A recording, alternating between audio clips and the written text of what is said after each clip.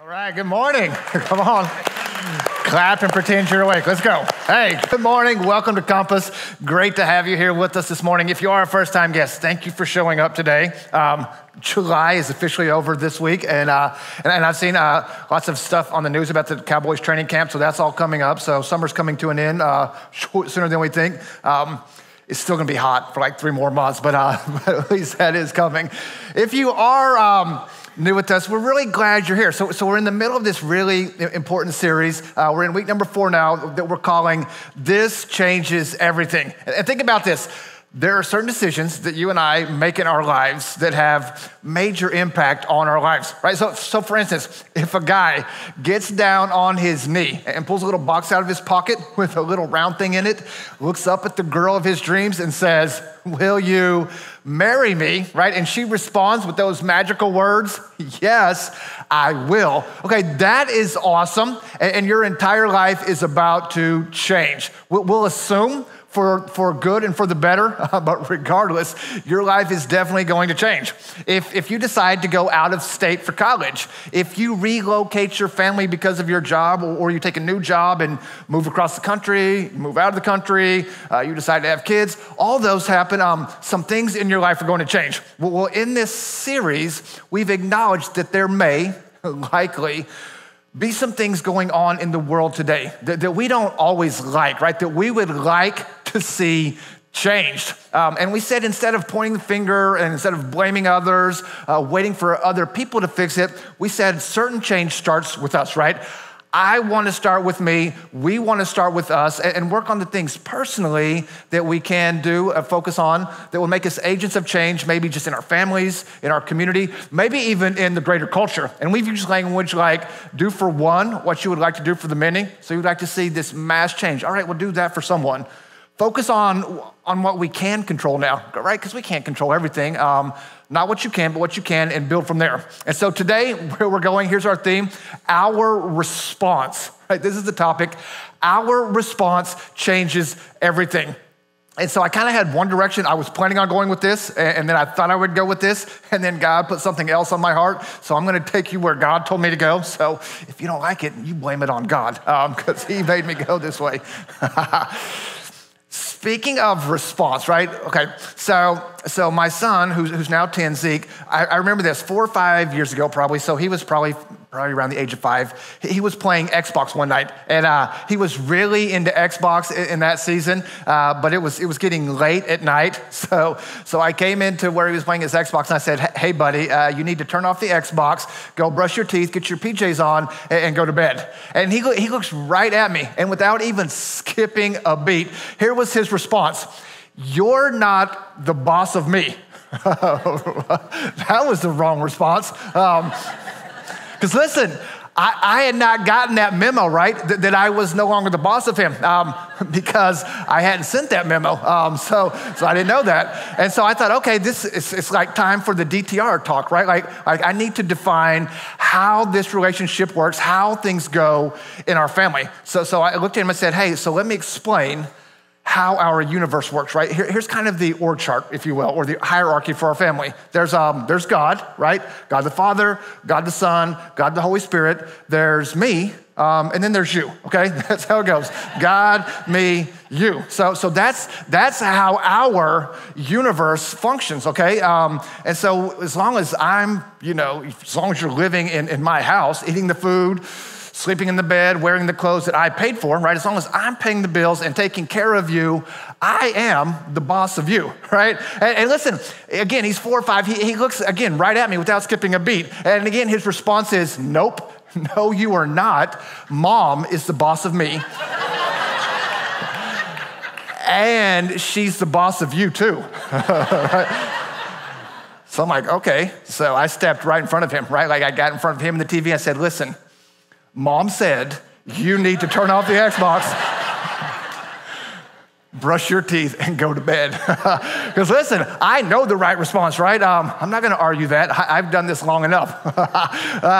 And so listen, but listen, seriously, right response. What does that look like, and how does that change things? And so Paul is going to give us some really great words of insight in 2 Timothy chapter 2, right? That's where we're gonna start to help us respond and live our lives out together with God and alongside other people that are Christian and that are not Christian. And so he's going to write to this guy named Timothy about how to respond to controversial topics or issues that come up in the culture and in the church, which that's what God put on my heart. That's what I want us to deal with. So Paul's going to, let's go take a look at his words in 2 Timothy, how he's gonna give us some help on, again, how to respond to controversial or polarizing issues that you and I deal with. So here's where we'll start. 2 Timothy chapter 2, verse 22, right? There's a lot of twos there, but that's where we're gonna kick it off. Here's what Paul writes in his letter. He says this: flee the evil desires of youth and pursue righteousness, faith, love, and peace, along with those who call on the Lord out of a pure heart. Okay, that doesn't mean that all young people are evil, although some of them are, right? Because like there are certain sins or behaviors that are more prevalent among people when they are young. No, like not a lot of 40, 50-year-old guys trying to single-handedly down a keg and see how far they can streak down Main Street without getting arrested, right? That tends to be more of a frat guy stunt, okay? So, but the point is here is he's referring to people that are acting immature or childish. And you don't have to be young to act immature and foolish. You can be old too, right?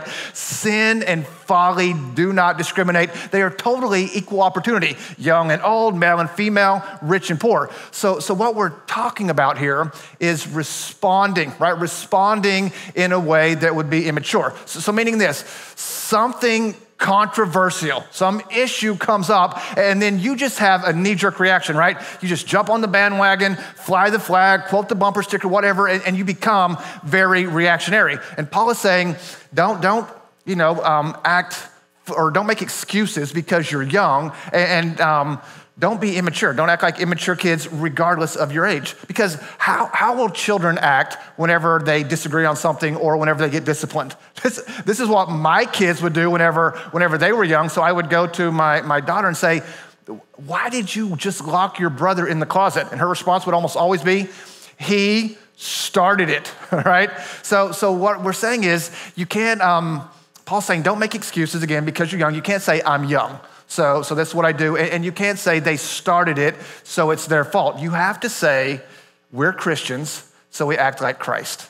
And this is where Paul's going to go with this, as there's these issues that creep into a church, that creep into the culture that we have to deal with. And we can respond in one of two ways, okay? One of two things we can do. We can respond in the right way, right? We do the right thing in the right way, or you can do the right thing in the wrong way. I think there's a third option that we could put in. You could do the wrong thing in the wrong way, but I'm taking that one off the table. We're just gonna deal with right thing in the right way, right thing in the wrong way. You're like, okay, what does that mean? We'll get to that, but there are some people that will even tend to do the right thing in a way that is wrong or hurtful. And what did Paul tell us that we should do? Back to that first verse there. We should pursue righteousness, which is just obedience to God. We should pursue faith, which is trusting God, love and peace. I know this can be hard, especially in our current culture and our current context, but it's essential that we try to navigate through controversial, heated issues in a way that ends in love and peace. Then he goes on and says this, along with those who call on the name of the Lord out of a pure heart, which means it's really important who you surround yourself with. You want those that have a pure heart for the Lord. It also implies this, right? That not everyone that calls on the name of the Lord does so out of a pure heart. You realize there are some people that claim to be Christians, Christ followers, that really aren't, or at the very least, they don't act much like it. And then other people, a controversial matter arises and they try to really do the right thing with pure and sincere motives. So sometimes the response is really right and really good. Sometimes it's really damaging, which is what we want to talk about. Then Paul says this, goes on in verse 23. He writes these words, don't have anything to do with, watch, foolish and stupid arguments because you know they produce quarrels, right? And so here's what I think. I think there are a couple of issues that are going on here. There are a couple of ways that we can become involved in foolish arguments. One is this. One is we would fight and argue over things that are dumb and they just don't matter. And listen, Christians can be notorious for this, just chucking hand grenades and just dividing over things that don't matter. Some churches, right? Some Christians have historically been known for that. Oftentimes, what we're known for best and just doing silly things. So like, and I get these are theological issues, but maybe some of you came from this background. So like tongues. Do you believe in speaking in tongues? I believe it's really hard to speak without one, right? Like that's what I believe. Listen, I get, like if you're the theological neat, okay, fine. So there are examples in scripture of people speaking in tongues, foreign languages and angelic languages, usually to advance the gospel. And Paul gives guidelines for sure if you're gonna do it in a corporate setting of what it should look like. Within there, we just have a lot of freedom, right? I don't know why we divide on that. How about the rapture? Rapture, like I'm for it, right? Like, I don't know. It hasn't happened yet. If it does, I would like a ticket to ride. We don't have a lot of verses on that either. Those are just dumb things to fight and divide over. Or how about this one? Jesus' return.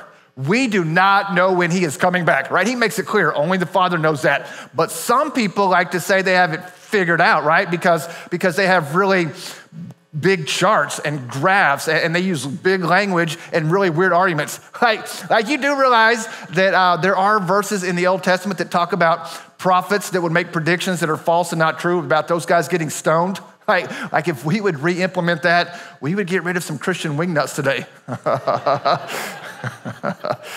But they'll say things like, we figured out when Jesus is coming back, we need to call a meeting, write a book, have a conference, start a blog so that we can tell people and everyone will be ready. Like Jesus is up in heaven going, would you look at that? They've got a chart. It says I'm coming back on January 21st. I did not want to come back on January. I was hoping for the spring. That's winter. It's cold. I have a robe. I'll catch a draft. That's not convenient at all, but they got a chart, right? I mean, it looks official. I guess I'm jacked. That's when I've got to come back. Listen, we don't know. And those are goofy things to fight over and not salvation matters to divide over. And we have to be really, as followers of Christ, if you are, you have to be really repentant and convicted that we don't quarrel over foolish stuff. So that's one way.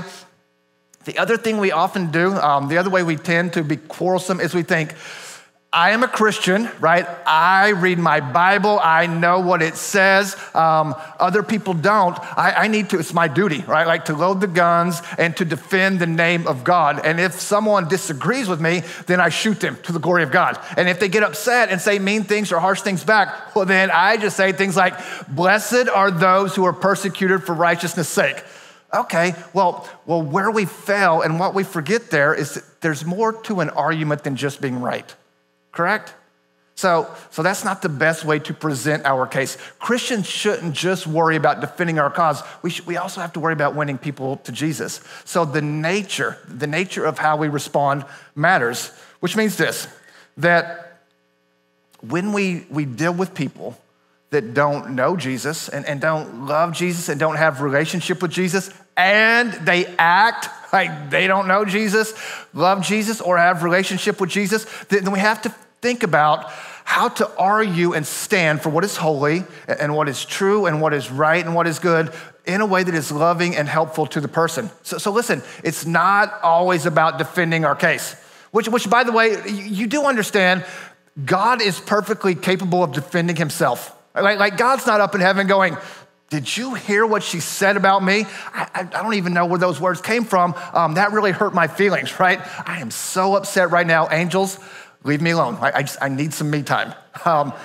He's a big boy. And it's not always about defending our position. Sometimes it's about loving our enemy so they would come to know and love God too. And listen, sometimes people will respond and argue in hurtful or confusing poor ways, and then because, well, even if it's for the right cause or even if it's for a good cause, and then because because they're Christians, there becomes pressure on those of us who are Christ followers to really support or align with them because, listen, they are arguing for maybe a right thing or they are a brother or sister in Christ, but the way they argue is wrong, and so it becomes confusing and it becomes really messy. So what do we do, right? Paul's gonna go on. Tells us again, well, back in verse 23, let's go back to what he said. He said, don't have anything to do with foolish, stupid arguments because you know they produce quarrels. So Paul's touching on the problem here, right? And that's when we respond like that, when we come back at people like that, it just leads to fighting and arguments. It's like throwing a cat in a dog kennel, right? And just fur and claws flying everywhere. And here's the issue and here's the problem. Some of us like that, right?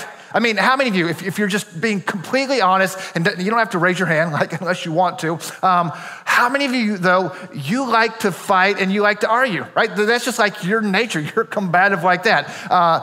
You've eaten too many cupcakes and nachos to step into the ring to be an ultimate fighter, right? You're not gonna get into a cage match or do hand-to-hand, but verbally and mentally and in a debate, you've got the gloves on and you can take a brother out, right? So you're like, I know verses. I have got a quick wit. I will beat that guy, right? She will not make it through to the next round. So some of you, this is what you do, right? I like to win. I love to win arguments.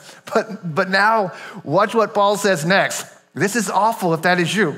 Verse 24, he tells us, and the Lord's servant. So if you're a follower of Christ, if you're not a follower of Christ, you can ignore this. But if you are, the Lord's servant must not be quarrelsome, but must be kind to everyone. You're like, oh no, come on. Like how many of you, you read that if you're like me and you think, that's not the direction I would have gone with that, right? Like that is not what I would have written because you think I can win and I need to defend our cause. And I would say, not always. Right? So you can't be quarrelsome. So maybe you're the person in the room going, okay, well then what do we do?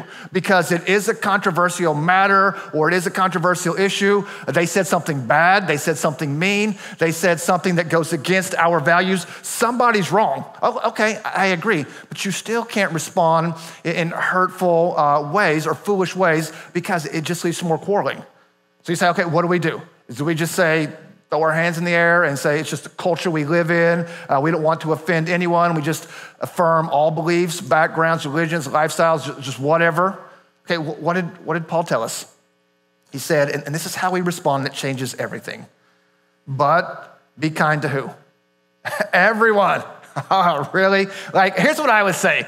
That right there is one of the greatest lines of evidence or proof that your Bible is inspired by God, right? Because it tells us to do things that we do not want to do, right? It's not just randomly made up. Be kind to everyone. But if it were up to you and I, if it were up to us, we would say something like, be kind to everyone who is just like me, right? They're smart and funny and attractive and say all the right things. In fact, if we could clone an entire nation of people just like me, that would be awesome, right? I mean, you wouldn't say that, but if we're honest, sometimes that's what we think and that's what we imagine. But he just said, do not be quarrelsome, right?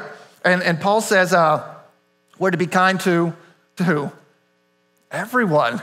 You're like, even those people, right? Do I have to be nice to those people, right? Like even them?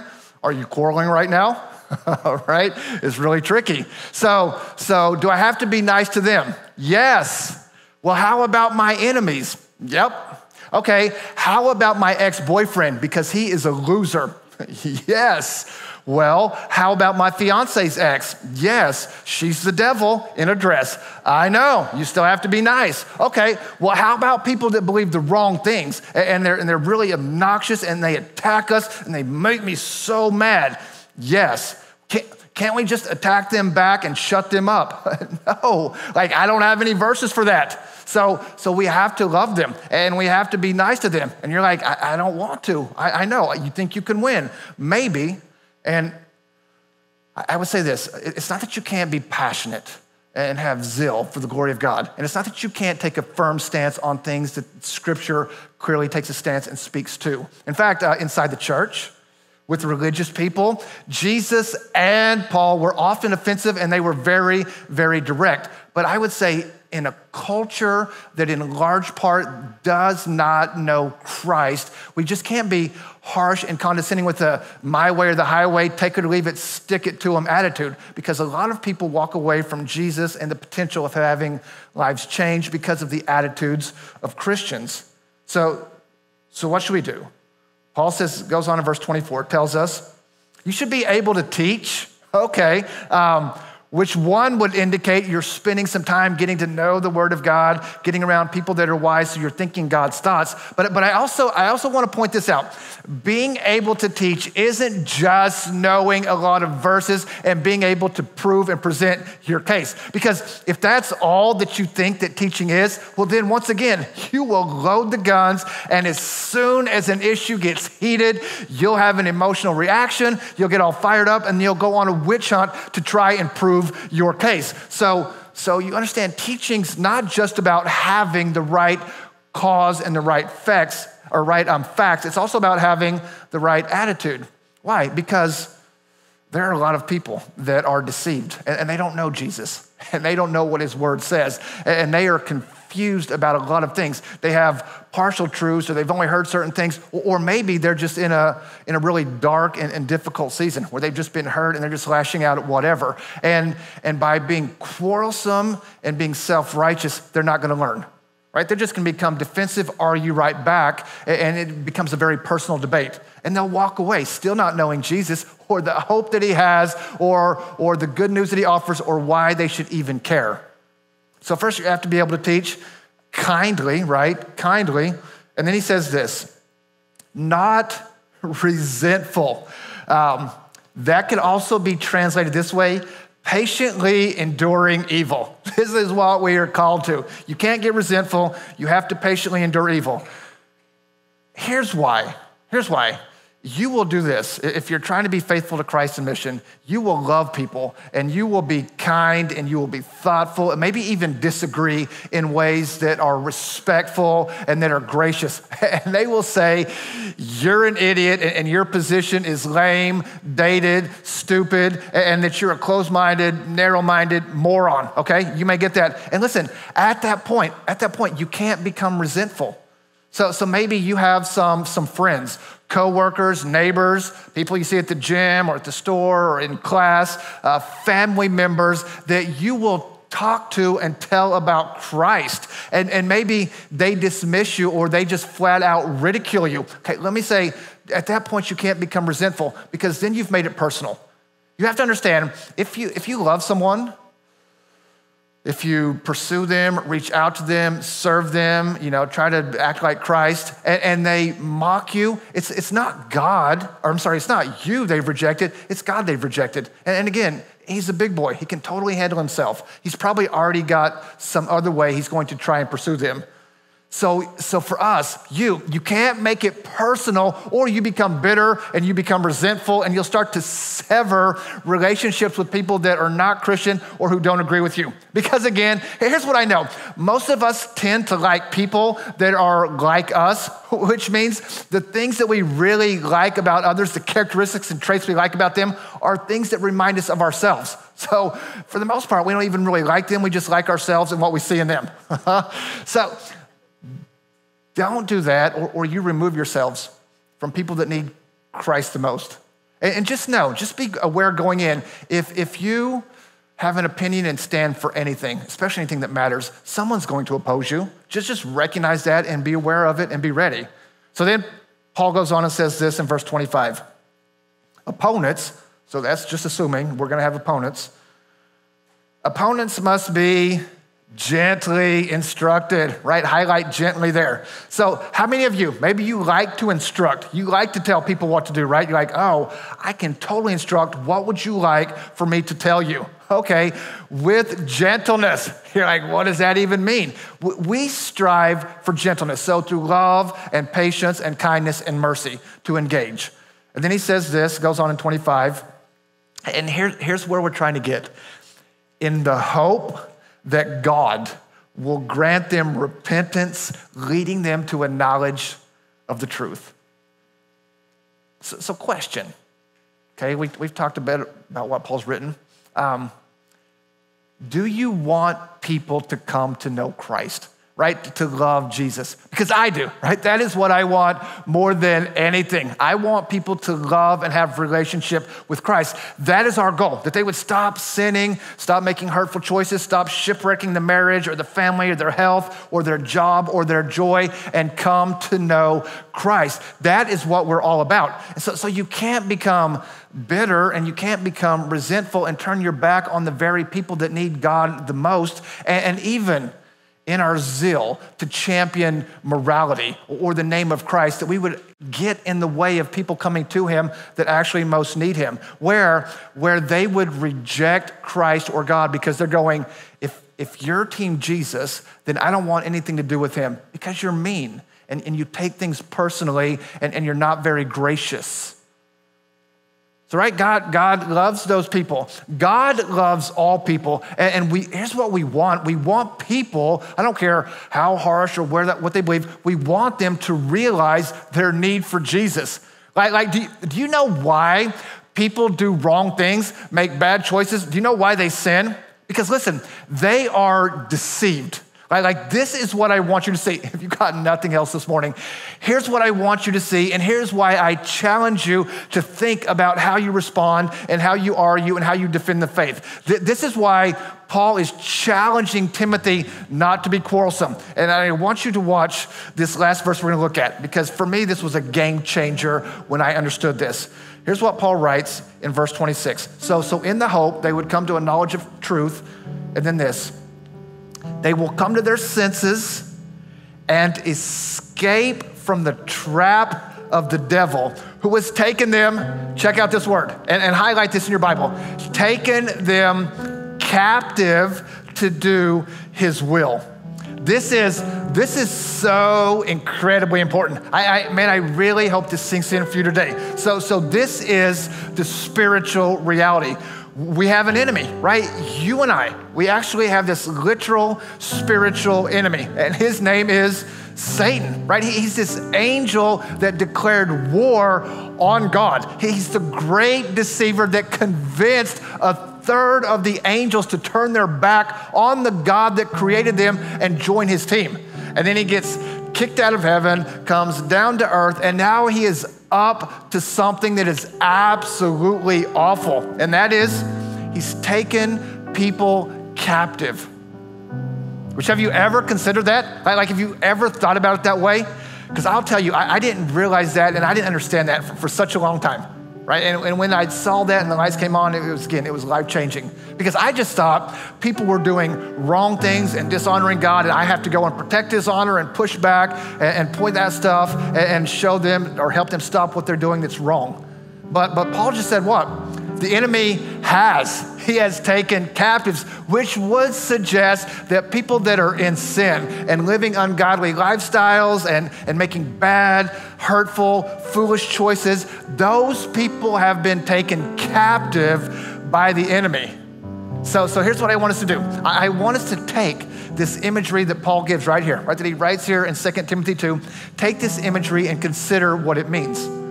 Because you and I, we would say, right, I think you would agree, we would say captives should be treated with dignity and compassion, right? We should treat captives well. So meaning if a citizen, right, if some citizen gets taken captive, captured in war or by some terrorists, they get abducted into sex trafficking or, get held up in some hostage situation and they send soldiers or SWAT or some special forces in to liberate those people that have been taken captive, but then they go in. We wouldn't like it if they just showed up and all of a sudden they just start shooting and taking out everyone, because we'd be like, whoa, wait a second. Those are captives, right? You help them, you free them, you save them from their captivity, you don't attack them. Okay, well then, in the same way, I want you to understand and realize Satan has taken people captive. And here's what he wants. He wants you and I to come in and just start unloading on everyone, right? To attack, to maybe respond in a way that would alienate them even further. Because, again, we do have an enemy. And we are for sure in a battle. It's just not with people that disagree or look different or act different than us. It is with Satan, right? He's the enemy, and he has set a trap, and he deceives people to come and do his will. And so they are captive, thinking that what they're doing is right, thinking there's nothing wrong with the choices or the lifestyle or the behavior that they're living in, and then even becoming hateful towards those who disagree. Because again, the trap has been set, they've stepped right into it, and now they are being deceived. And as believers, listen, as believers, you can't look at those people and go, that's the enemy, right? I need to stop them, shut them down. I need to go and reclaim our territory. You have to go, whoa, wait a moment. That's a captive. They're deceived, they're confused. We don't need to declare war on them. We need to bring them out of captivity, right? They need to be saved.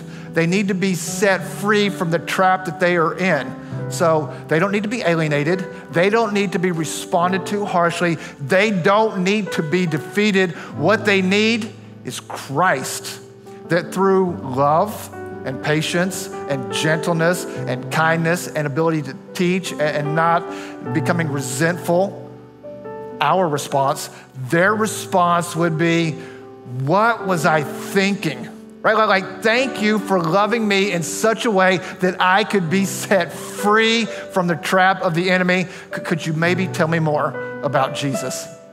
That is how our response helps change everything. And again, in a culture where there's so much, it's so toxic and it's so volatile and so divisive, our response becomes a game changer, and it starts with you. So here's what we're gonna do. I'm gonna pray for us now. Listen, if you're in the room and maybe you've been hurt by some Christians that responded in ways that didn't honor God and what he called for, I want you to know he loves you, and he wants you to come to a place of repentance, and he wants you to be set free. And you could do that today. And for the rest of us that wear the name of Christ, we want to practice this. We want to be sent out on a rescue mission to set captives free. So let me pray, and we'll wrap up here.